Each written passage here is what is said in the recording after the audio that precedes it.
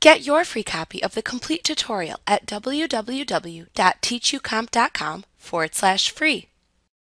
With the Replace Color command, you can replace a color in your image with another color.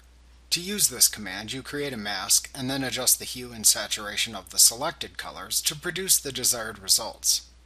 First, select Enhance, Adjust Color, Replace Color from the menu bar.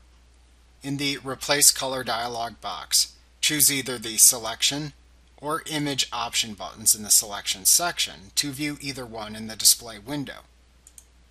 Check the Localized Color Clusters checkbox to make contiguous, meaning pixels that are touching, selections if desired. Ensure that the Color Picker Tool button is selected in the Selection section, and then click the first color in the image that you want to replace. It will appear in the Color window.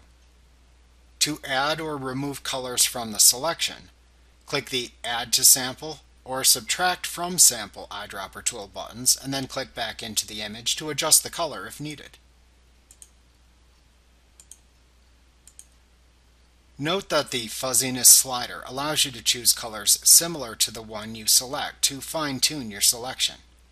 After you have completed your selections, then move the hue and/or saturation sliders in the replacement section to change the colors.